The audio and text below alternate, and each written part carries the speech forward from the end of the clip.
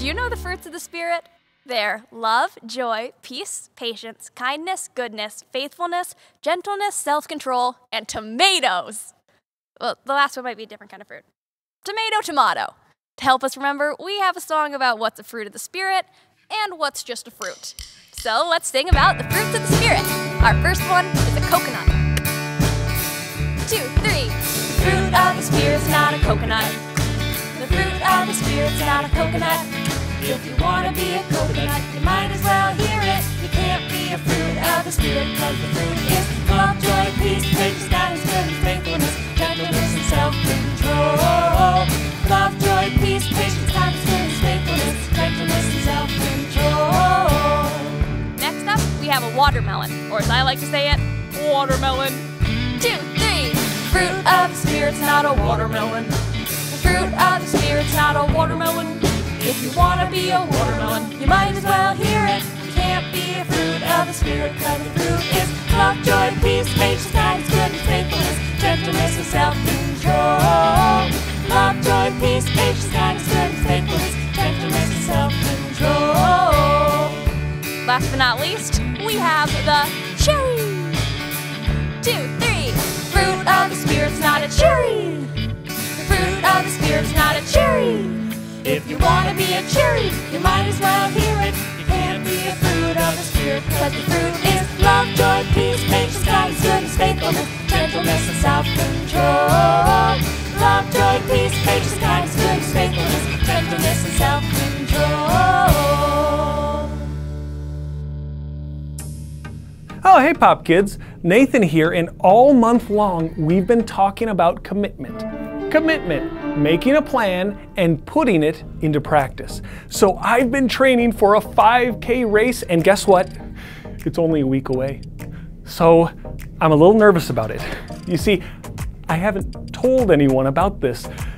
This will be my very first 5K ever. My friends convinced me that I would enjoy running a 5K, but they've been running 5Ks for years, so I figured they know what they're talking about. We're actually meeting up tomorrow to have kind of a pre-race get-together, and I have so many questions I need to ask them. How long does it take to run a 5K? Will my legs hurt when the race is over? What exactly are we running from? So that should be fun. Or what if they get tired of all my questions? What if they ask me questions? Will they expect me to know as much as they do about races? I need to practice what I'm going to say. Perfect. This is my practice buddy. So, Nathan, what is your favorite part of running? The running part. How many marathons have you run this year? This year? None. If you were running on a track headed west at 12 kilometers per hour and a train 127 miles away was headed in the opposite direction at 84 miles per hour, at what part of the track would you and the train meet? I don't know. You don't know? I don't know. I told you that, but I'm a little overwhelmed. Maybe I'll just stand next to the wall and not say anything? Hopefully today's story will help. It's about saying what's on your mind, even when you don't have all the answers. See you soon. Yes, see you soon.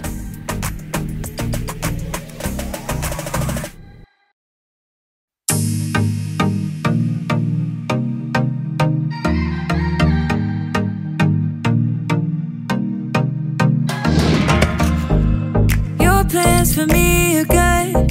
You hold my future. You're working all the time. You're the mountain mover. From sunrise to sunset, till the sun comes back up again.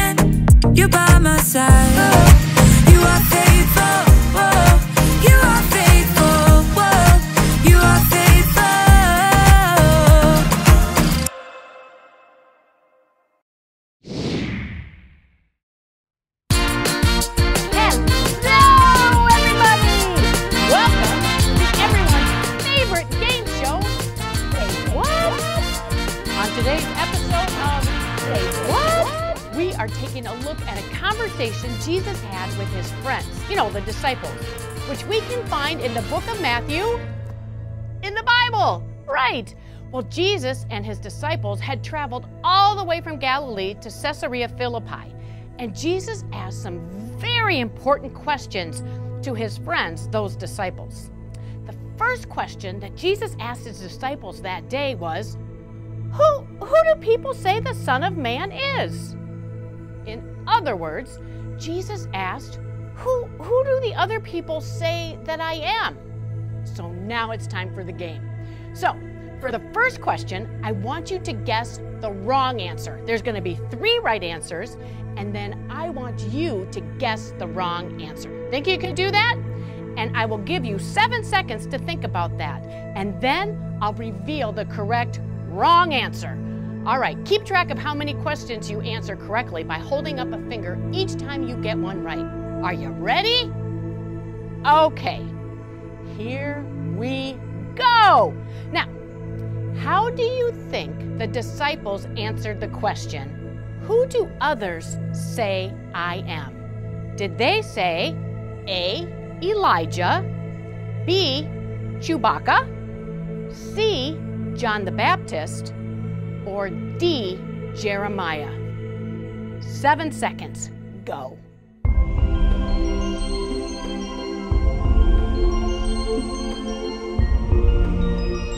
Okay, time's up. Which one of the disciples did not say that? Well, if you guessed B, Chewbacca, you're correct. Yay! You can put up 1 finger, and I'll keep count on your own of how many you get right. Now you see, when Jesus asked the disciples, who do people say I am? The disciples responded by saying, some say John the Baptist, others say Elijah, still others say Jeremiah or one of the prophets. People had been comparing Jesus to many important figures from Jewish history, people who worked miracles and spoke about God's words. But Jesus was so much more. Okay, you ready to play again? All right, here we go. Get ready. Here's the next question. Jesus looked at his friends in Matthew 16, verse 15, and asked them, but what about you? Who do you say I am? One of the disciples spoke up and answered Jesus' question. Which disciple was it? A, Spider-Man, B, Moses, C, the Roman emperor, or D, Peter? I'll give you some time to think. Go.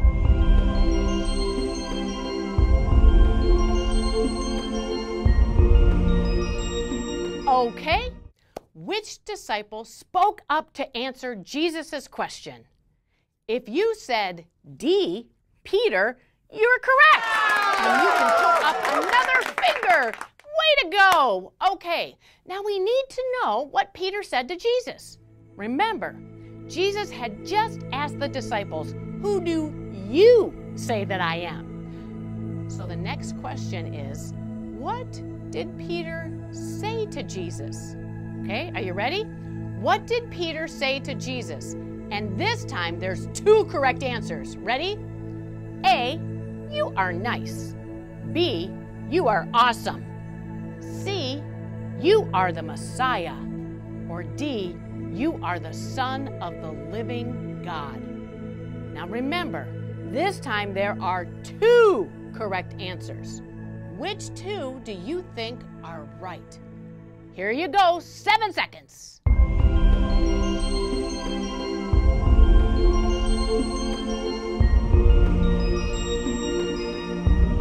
All right, time's up. Which 2 answers did Peter say? Well, if you said both C and D, you are correct. How many do you have right now so far? How many fingers do you have up?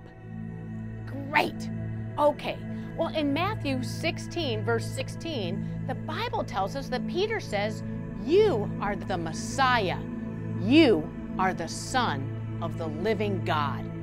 Whoa! Jesus was very impressed with Peter's answers, and he knew who had helped Peter. Who helped Peter get that right answer? So Jesus told Peter who showed him the truth. So now that's setting up our last question. So here's our final question. Ready? Who showed Peter the truth about Jesus? You ready for this? Was it A, God, B, Chewbacca, C, the Roman Emperor, or D, a friendly postman? I'll give you some time to think. You probably won't need much time for this one. Go.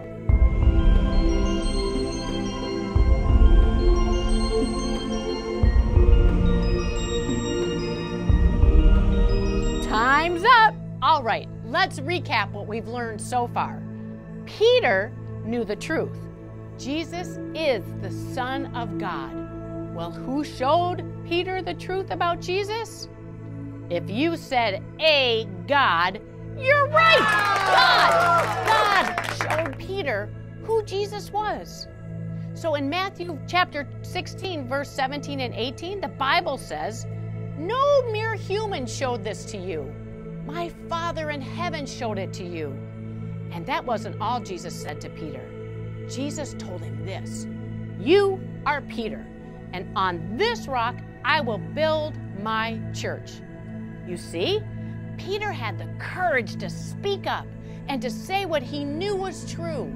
Later, Peter would go on to share that truth about Jesus with everyone he met. You know, it's important to remember that we can talk about God too. We can share the truth of who Jesus is, just like Peter did. We can also talk with each other and ask questions to learn more about what we believe. So the bottom line this week is an invitation to all of us. Practice talking about God. Okay, so that concludes today's game. How many fingers do you have up? Good job. Great work, everybody. Thanks for playing Say What? And remember, you can practice your faith when you practice talking about God.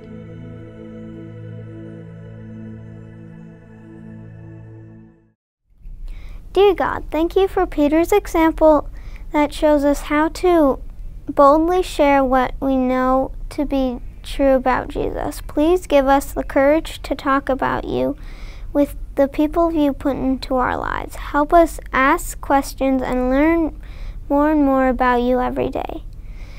We love you. Thank you for loving us. Amen. You know when you have something you really like? You like to tell people about it. Maybe it's a game that you really like to play. You tell people about the game. And maybe it's a pizza you really like to eat. Well, we tell people about the pizza. It's the same way this week when we're talking about practice talking about God. Take the opportunities that you have to tell other people about this God that is so important to you. And the more we practice talking about God, the easier it gets to talk about God. All right, we'll see you next week.